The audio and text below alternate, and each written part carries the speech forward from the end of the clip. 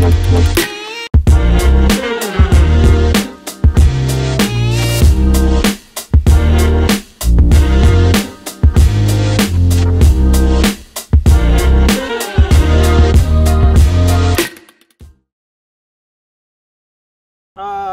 alaikum abatulaba ku Vibe Life UG. Tubaniriza ina gye musinziro tulaba guno mukutu gwammwe tubeerako nga tubaleetera abantu ab'enjawulo mu biti ebyenjawulo. Tukola entertainment, tukola social, tukola politics, buli kimu embeera z'abantu basically. Kubategeeza kye kiba kigenda mu maaso. Leero ndi mwesimu ndi wano 4 ways era nga ndi ne mwami Kamya Richard, coordinator NUP, atenga i director wa African Thinker Foundation. African Thinker Foundation ajja kuba tunyonyola kikyekola.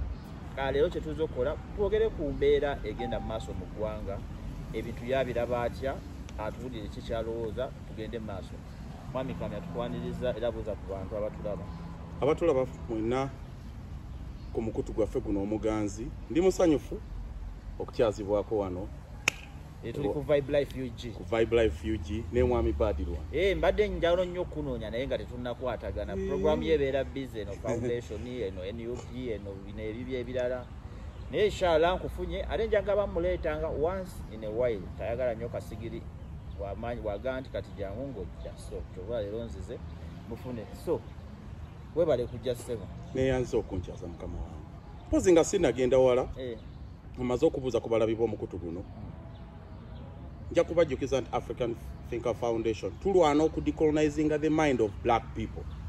Kubanga abantu baffe baali colonized for so many years. Colonialism yamalawa ni byagwa mu nkaaga mu ebiri ate kati yamukyali kube mu Rwanda. Our people are still colonized, the mind is still colonized kubanga education system gye batulekerawo eri influenced by colonialism. Leta sibyo oliko byogera mu luzungu lwabwe basomesa byewasoma sibyogera mu. Anti Mandela yatusomesa nti b'obeera olwana ne oppressor olina okukozesa platform ye omukyalenjinga. Kakati oluzungu tuba tulina odukozesa kubanga bangi nnyo abaluwulira naye tekijjaawo eri fact nti it is a colonial language. Era nalabyeko kaawo nga bagamba bagenda kujjawo Oluganda abaana bonna mu masomero babe nga boogera Oluswayiri. Waliwo ekintu ky'otayinza kujjawo, toyinza kujjawo olulimi. Naye tetujja genda wala. Omugaso gwa foundation eno kwe kulaba nti abaana abaddugavu bekkiririzaamu ne bakimanya nti ffe abaddugavu tuli bantu b'amaanyi nnyo. Ne balema okusinza oli omuzungu yatukolonizinga. Wabulira omugoberera ennyo omaliriza ng'ozzeemu ng'omuwadde n'omukisa okuddamu okukolonizinga oba oyagala byayambala. Tewaliwo nsonga lwaki tugenda mu maduuka ag'ebbeeyi ago gonna ne tugulamu engoye ez'ebbeeyi ne tuzipostinga ne ku Instagram. Olugoye olusinga ku musajja nga Muganda luba lubuko. Because that is who we are. Not Aleman, that is who we are.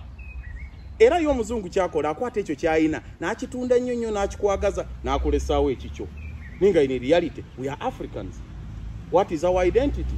Ze mbuga ezo z'olaba, ze ngoma, that is who we are. Eyo kanveeyo. Singo badde oyambaddeyo nno ku lubugo ne tukolera olinayo ku kooti nga ya lubugo. Byonna mbiina. Byonna mbiina ng'omusajja omufirifu. Tuvuddeyo. Embeera eri etyo ogiraba otya mu Uganda essaawa zino? Tandikire wa wangi kubanga bw'ogamba embeera sooka nempulira ennaku mu mutima. Kubanga kati embeera eriwo buli kintu ky'owulya either bwe kiba tekinyiiza nnyo kiba kikwasa ennaku. Eyo embeera gye tukola ki? Buli lunaku abaana bawambibwa, battibwa, basibwa, bagibwamu enjala, balaayibwa, abaana abawala babuzibwawo, getting raped. Abasajja abali abasuubuzi mu Kampala, they are losing everything. Just recently nalabye nga buli kyabugaga kya BMK kiri on sale. BMK is a very very big inspiration to any business person in Uganda kubanga bebatandikawo obusuubuzi. Fenna tuzenga tulaba omusajja yali mulunzi wa scrap ekatwe ne mundeeba. N'agenda e Japan n'afukira ddala musajja n'azimba amaduuka e Zambia n'azimba zi showroom in New York. Very successful businessman. Naye BMK nga tannafa baatuga nti ebintu byonna bya GMOs. Can you imagine? Kakati abantu tebali mu kuttibwa buttibwa naye n'ebintu bitwalibwa. Just recently nalaba omusajja omu nga baagala okusengula abantu bali ku byalo 20 villages. Wabeerako kwa mukyalo. Born and bred in Kampala. Naye omanyi kye bagamba nti ekyo kyalo Mbimanyi. You understand? Kakati omuntu omu ng'atwala ebyalo 2 ng'ali mu kusengulako bantu nga talinawo abaga nti wano omugenda okudda wabula off.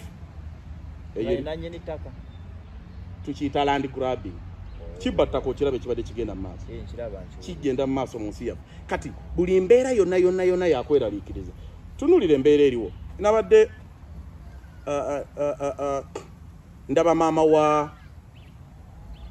George Kasumba. George Kasumba yali mwana ng'agenda kwesimbawo kuba kansala ekyotera. Ka area bayitawo mu Kasaali bw'oba ova ekalisizo ng'ogenda ekyotera. Ke katawuni akeeka center akasembayo oyingira ekyotera. Omwana yali agenda kwesimbawo kuba member ku bwa kansala e Kasaali. Babakwata banna abalala 11 ne babasuula mbitoogo ng'abamu babagyemu amaaso, abamu babagyemu enjala, abalala tebaddangayo kutegeera. Maama wa George Kasumba bw'aba atambula ku kyalo bamugamba nti abanga omwana taddanga. Kati nze yabeerako mu kyalo kankunyumize. In a village we live as a family. Ekyalo eba family nti buli omu bw'aba concerned mu maka g'abalala. Kyova olaba waliwo olugero lugamba nti it takes a village to raise a child because mu byalo tukulanga family era mu kyalo omwana bwe wabanga ng'otambula n'osanga we bajjudde walyanga buli. Kakati ko kimanyi family ya George Kasumba ku kyalo kwazaalibwa okwo bajogerako mu kyama. Omanyi bajogerako batebaga nti omwana wa wali bamutwala teyadda. Bamutwala n'abalala 11 babasuula mbitoogo. Okay?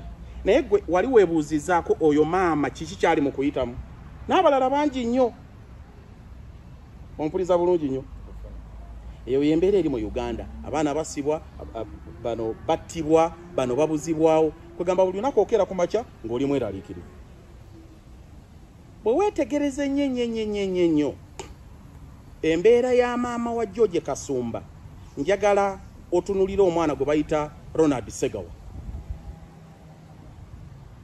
Oli yabuzibwawo yani George Kasumba. Waliwo omwana bamuyita Ronald Segawa. Bamutwala mu Torture House zino engalo baazitemako. Era yabadde ku offices of the National Unity Platform just this week. Zino engalo baazikola ki? Omwana ono going through PTSD, post traumatic stress disorder. Kakati ekintu omwana ono Ronald Segawa kyayitamu ki representing a very big part of our society. Abantu bangi nnyo mu Uganda olwaleero nga they are traumatized. We are a traumatized society. Gwe weebuuzeeyo abantu 10 abattibwa e Kaseese era erubajja ne yeewaana naga nti nze nabatta. Goloza abantu abo did they heal? Ate abantu abasalibwako emimwa, engalo, amatu, eggulu. Olowooza abaana ba Sekasi. It was an institute of catering yali awo ng'ekibuye bwe watyawo oba mu Ndeeba somewhere there. Abaana ba Sekasi abaana battibwa, abamu baafumitibwanga ebiso mu mbugo. Do you think those families healed? Ate abakibwetere. Ate aba 18 abaana ebibiri abattibwa 18-19 mu Kampala wakati. Did those people heal? Ate abatwalibwako ettaka e Lusanja. Museveni najja n'akwata essimu n'akubira Salimu Sale. Namugamba abantu bali wano batwaliddwako naye ng'ettaka Natasha yalitutte. N'abawa tent. Ate ne tent si yagibawa yali ya UNHCR. Kakati nze newunya omuntu ajja n'avaayo n'agamba nti abantu bakambwe ku social media. Abantu si bakambwe. We are traumatized. We are being killed every day by a very small group of people that are in power. Awo nekyotera wenkugambye gye bazaala Eddie Kenzo ow'Ekololo ne Muyenga. Awo nyini ekyotera wenkugambye mba George Kasumba gye bazaala Eddie Kenzo ow'Ekololo ne Muyenga. Era agenda n'abafumuliza n'akafufu mu kirandikuluza abatemu kye baamuwa. Kenzo musajja wamwe just yafunamu disappointment nti yagezaako contacting omukulu n'amuleka ku scene. Kikyotegeeza nti musajja wammwe. Kenzo has been always Febani, what do you mean to musajja wammwe? Obanga agamba nti Kenzo muna Kenya. Ebi happening waffe olinga oli muna Kenya ebi happening wammwe. Product wa ya Firebase. Okitegere. Waba product ya Firebase which means akuze ne Mr. Kyagulanyi amulaba mu inspire nze na buli kimu. for all those years era bawukanyemu kati ni wano Kenzo yaweereza bobiwine message n'atamudda naye nga badde muntu wa ayina n'oluyimba biwoobe tolumanyi gwe oluwuliriza towulira nti ayimbye message aba tayimbye ku bulamu bw'abantu bwe bayitamu oluyimba biwoobe lwayina ne mayinja aluyina Africa okay era lwatunda nnyo era mayinja lwamutunda nnyo ate mayinja alina n'ennyimba nnyingi esinga eza Kenzo ezogera ebituufu bwe yali akyategeera ne Kenzo bwe yali akyategeera yayimbako biwoobe kubanga olwo yali asobola okwogera amazima bwe yagenda ne bamuvubitu omugaati bwe guti ali bwati. But I think as an artist abakoze omulimu gwe mulimo ki gwabakoze. Let me ask you platform ya Kenzo eriko 2 million followers right ekintu omuntu ng'okulidde mu kyalo ng'ekyotera nga Eddie Kenzo ky'osobola okukolera society yo is to talk about the social ills in society. That is the best you can offer to your community kubanga ne bwoba ofunyemu ku ssente ng'ofuuse muyimbi onaaliisa bameka. But you can speak for the voiceless. You come from a rural area abantu tebalina malo tebalina ddoboozi banaku they live in abject poverty. The best you can do for that society ewambiddwamu abantu etiddwamu abantu batiddwamu society kyosobola bakolera kuvaayo n'oyogera ku bintu ebyo bikola ki bikolera mu ddoboozi amayiro yimba lwagenda mu bantu bameka lulina over 5 million views.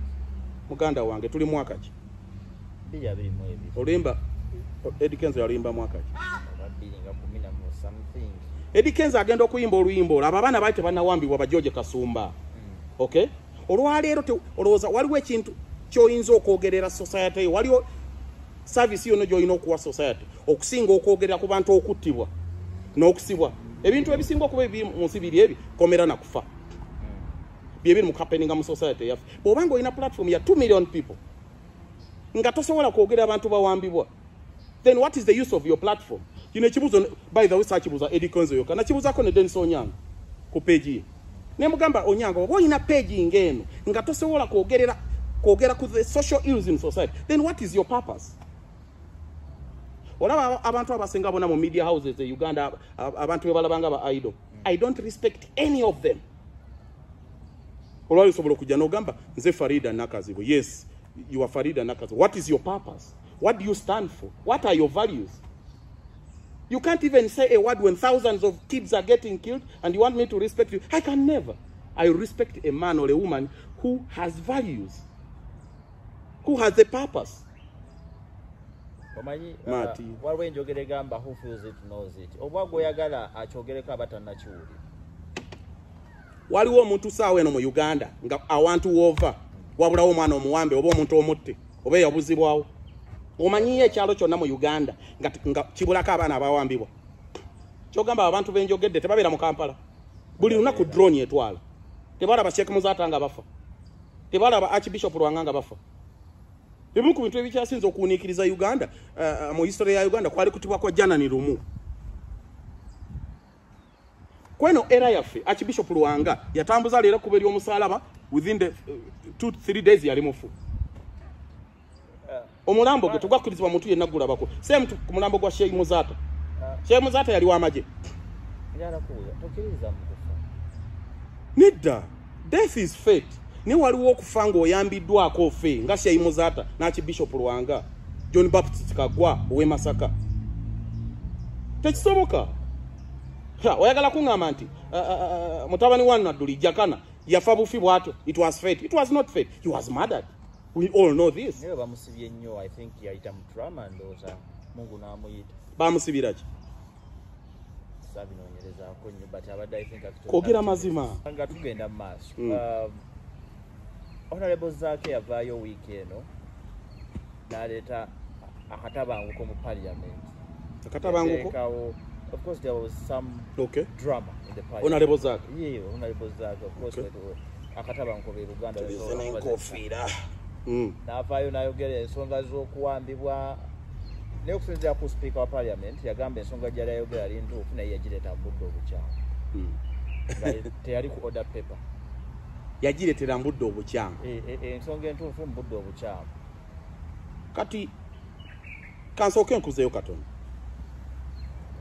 Mu 2021 Bannayuganda baagenda mu kulonda. Ne balonda ba member of parliament. era abantu bangi nnyo abalonda era ba member of parliament aba national unity platform bangi balondebwa abantu bangi. For example, mu Kampala honorable Shamim Malen yafuna emitwalo ago. Emitwalo ameka? Nga Lord Mayor Elias Lukwago yafuna emitwalo 19. Do you see how overwhelmingly people voted for members of parliament for the national unity platform? But here is the problem. Ba members of parliament bano aba national unity platform balondebwa bwe batuuka mu parliament tebasooka kwebuuza nti bano abantu batulondedde ki, lwaki bano abantu batulonze. You understand me? Buli member of parliament eyalondebwa mu 2021 olina okujjukira buli muntu yalwananga n'agenda n'afuna ekifaananyi nani ne honorable the president elect Robert Kyagulanyi Ssentamu. Ompuliriza bulungi nnyo. Lwaki baali bekwasa ebifaananyi n'omusajja ono era kifaananyi ki kye baali bakasuka mu society? Ogenda ne wekwasa ekifaananyi ne honorable ne president Robert Kyagulanyi Ssentamu ng'okampeyini ng'okufuuka member of parliament, bali abalonzi obeera obagamba nti ngenda kukola ng'ono era mu nnonde. So they painted a picture of defiance. Kubanga mu campaign trail president Kyagulanyi yalimu, it was a defiance campaign. We were defying the system. So, but our members of parliament take away ekifaananyi mu society nti they are leading a campaign, a defiance campaign, which is not. Bali abalonzi balonda omuntu agenda okubeera accountable to them on the issue of defiance. Si kugula ambulance ogula yaki kubanga abantu gye ino batwala teriyo ddagala yaki. Society yali tenoonya accountability ya sente nti mutulage omusaala gwe mufunye gye gulaga. Society yali enoonya accountability on morality. Speak about the social ills in society. Speak about the things that are affecting us. Our people are getting killed. Our people are getting kidnapped. That is what we want you to speak for. Kyovola ba honorable zaake bwe yavuddeyo na defying protocol mu parliament n'ayogera ku nsonga eziruma mu bantu n'alemerawo ensi yonna yakoze eki. Kiba kirungi nnyo kubanga tuli mu lutalo. Kyova olaba eri electorate oba the population eri mu mukubirangalo kubanga ekyo abaali balonda ba member of parliament abanupu baali balonda member of parliament bwatyo. Gwe weekyotera, gwe weerubaga, gwe weeruweero, gwe weeggulu, gwe weekawempe. Abalonzi baali balonda oyo member of parliament oyo zaake bwatyo kubanga are representing a defiance campaign. Tuli mu lutalo. Tulwanisa regime etawulirangako lulimi lwa dialogue and negotiation. Let me give you an example. Olwaleero leader of opposition waffe Mathias Mpuuga. Okay? A great leader. A man of values and principles. Okay? But what could you say if I said that he's misplaced? Because tuli mu lutalo. Bwe tubanga tuli mu lutalo twetaaga omuntu nga mulwanyi. We are not looking for a negotiator. We are not looking for someone that is going to create dialogue at this moment. However, we need him as our leader, but not at this time. At this time, we need a leader of opposition that inspires defiance. Kati eno enjogere baddewo nti mugezaako okupressinga zaake okubeera leader of opposition because we feel Mpuuga is not delivering. Just stop there. Nkiwulidde okuba zaake we yakola scandal ya parliament kibadde kitambo. Okay, bw'oba oli mu lutalo nga luno, what kind of leader of opposition do you need? You need a leader that inspires defiance. You need a leader that is going to fight the system. Kubanga that parliament is answerable to State House. Era ebintu byonna byeyisawo byaki? Bya State House. Let's go back to 1964. Mu Livonia trial Mandela nga bagenda omusiba. Bwe yajja mu kkooti yakola ki? Yasoma speech. Era speech gy'owulya gye bagamba nti yagamba it is an ideal for which I am, if need be, for which I am prepared to die. That famous paragraph mu speech ye. If I remember very well, speech enzo kwa yamale sawa sana. Wali olaba ey'omusibe ajja mu kkooti nga bagenda mu sentence nga n'asoma speech. You defy the system. You use their platform to fight them. our members of parliament have got to use the floor of parliament to fight the system. Honorable Zaake okujja mu parliament ekintu kye yakola. But member of parliament bonna abaali mu parliament onakolo, they had to do the same with him. There had to be solidarity. There had to be support for Zaake, because it is okay okututwala mu disciplinary committee fena ba member of parliament amakumi ago. Let them chase us out of parliament. Tugenda mukulonde Tunisia mu December. The opposition is going to boycott elections. You need that solidarity. We have to win this struggle as a collective. You cannot leave it to Honorable Zaake. Zaake kyali mu kukola mu budde buno. Kye kituufu kye nyini, because that is the kind of leader you want. Let me ask you. Mu lutalo lwa South Africa nga balwanirira emirembe wano, Nelson Mandela bw'amala okulaba nti gavumenti yali y'amaanyi nga yo tewuliriza lulimi lwonna lwa negotiation, okay? Nga bw'olaba ya Museveni, kyobola wali nkuwaddewo example ne gamba nti omuntu nga Hon Mathias Mpuuga tumwetaaga nnyo, but not right now, but we need him. Ekifo kyalimu right now tetumwetaaga waawo, naye nga tumwetaaga. Do you understand me? Mandela bwe bamala okuzuula nti government tewulira lulimi lwa peace and negotiation, do you know what they did?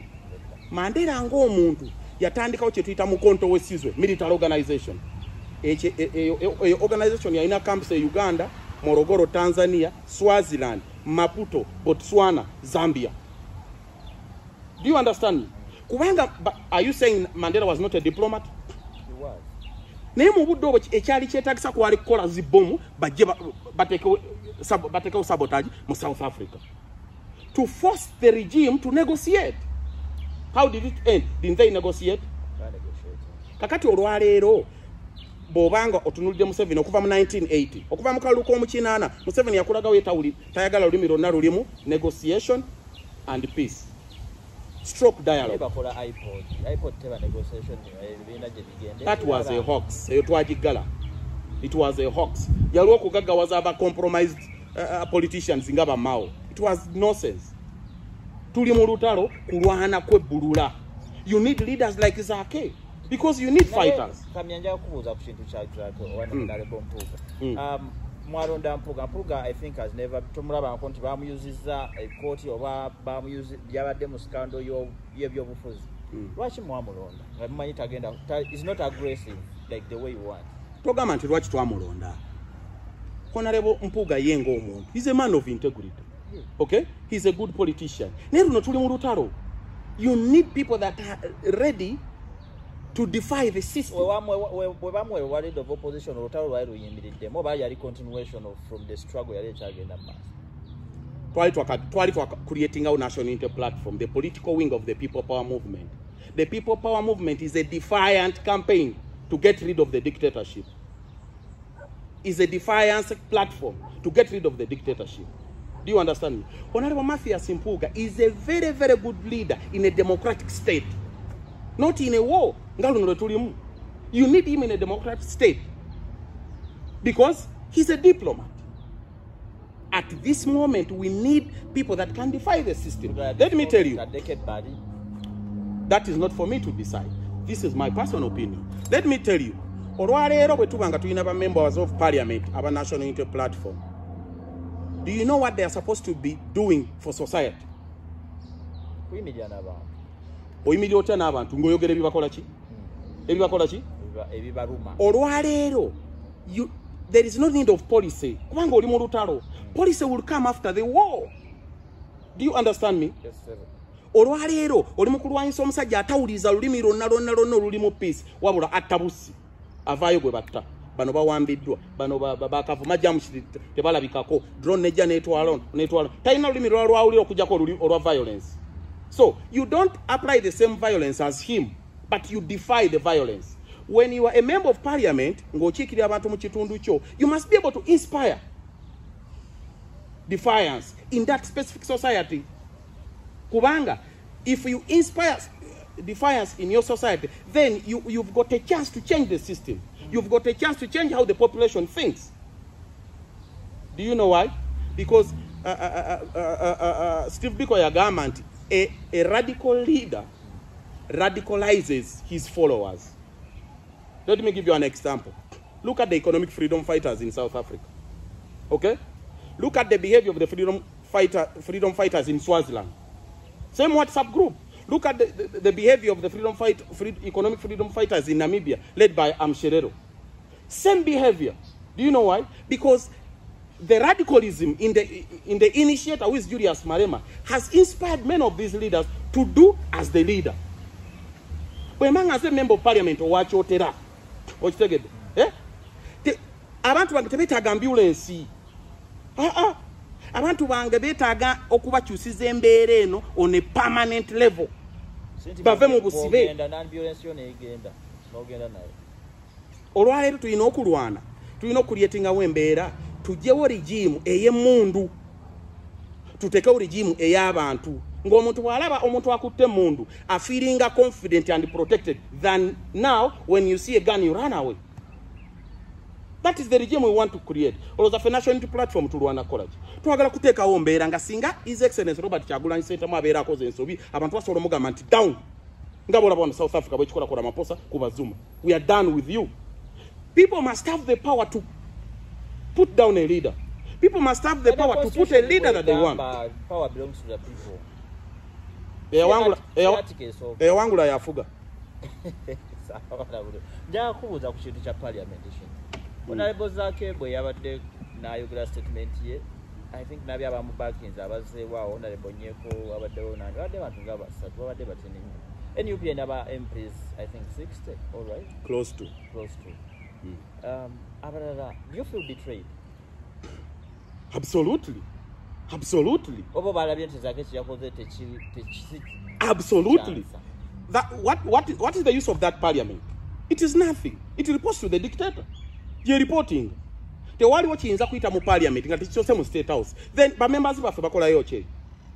Nze ntunulya nnyo pages zaabwe today twabadde twagala police bweti kino bweti. We don't need that now. Tuli mu lutalo lwa kwenunula bino byonna tujja bikola. Yes, birungi nnyo abantu baffe beetaaga amazzi, amasannyalaze, enguudo ennungi. You can speak all about that. Naye abantu nga bali mu kuttibwa enguudo tukola zaaki? Drone yangu iro tuka gyeraga. Badu. Vibe Life UG Kamya. Kamya tujja kuba twogera ensonga ezisinga, ensonga teziggwayo Uganda all the time. Naye Kamya akutte omuliro. Tetusagala musussa nnyo wano. Kuba gye kiraga eyo tuyinza obutakisobola. Vibe Life UG tujja kuba tweyongeza Kamya soon. Bana abasiimye okwogerako naffe nga nsijjanga mukyalira nga tunyumyamukko tweyanziza nnyo okubeera naffe ku Vibe Life UG. Obubaka mbuwulidde mubuwulirize ba MPs manyi channels zino muziraba ate na mujja laba Kamya musajja ali knowledgeable ku kikyaba ayogera. Mwebale nnyo musubscribinge tubaagala nnyo. Thank you so much. Amen.